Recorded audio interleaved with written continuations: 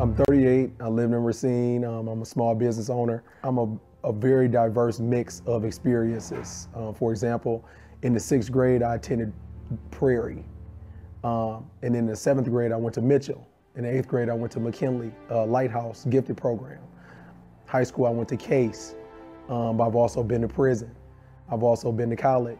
When I was released from prison in 2008, I went to a program that was built for reentry.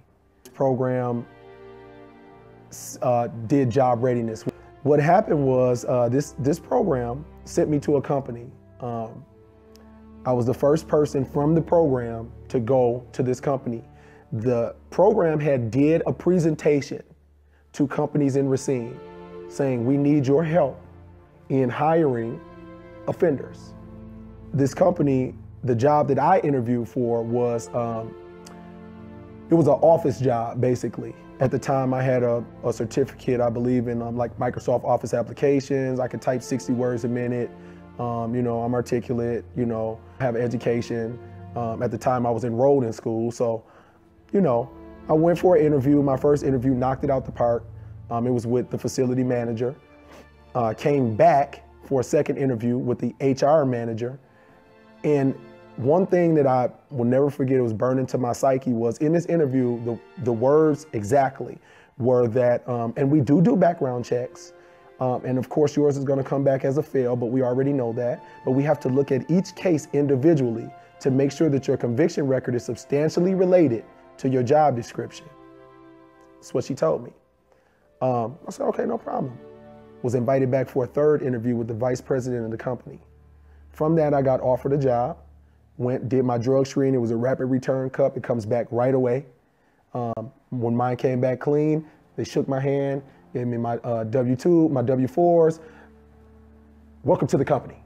We'll call you on Monday to set up your schedule.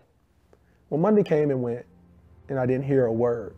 So I called the program director. He didn't know anything. Put in some calls. Nobody called him back. I called the human resource manager the next day. Fortunately for me, I had the wherewithal to record the conversation.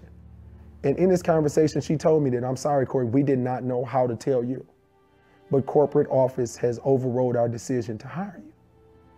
And I said, well, based on what? She said, based on your background.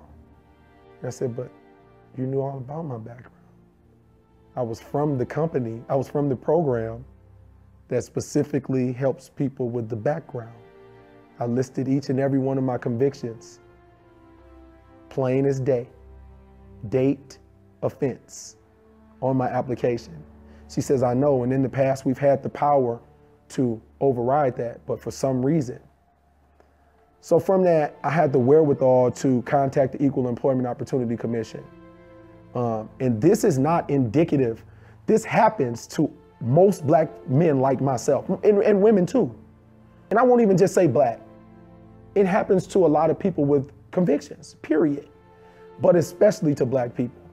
So I contacted the Equal Employment Opportunity Commission. In my complaint, I literally just highlighted exactly what I told you. That's all I said.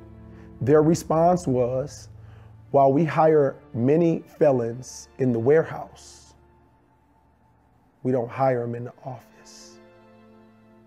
And my response was, I beat out 6 applicants for this job. We interviewed the final time with the vice president at the same, we were all in a room like this. They called us one by one.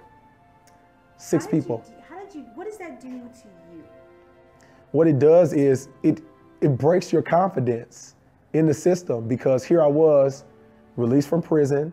I did my time, served my debt to society, came out and tried to better myself. And even then, it's not enough. Even then, there are still obstacles and hurdles. And what it does is, to most people, it breaks your resolve. When you keep knocking at the door and it keeps getting slammed in your face, it breaks your resolve. People always say, when I was in prison, this was the line from every prison guard I ever met: get out and get a job. If only it was that easy.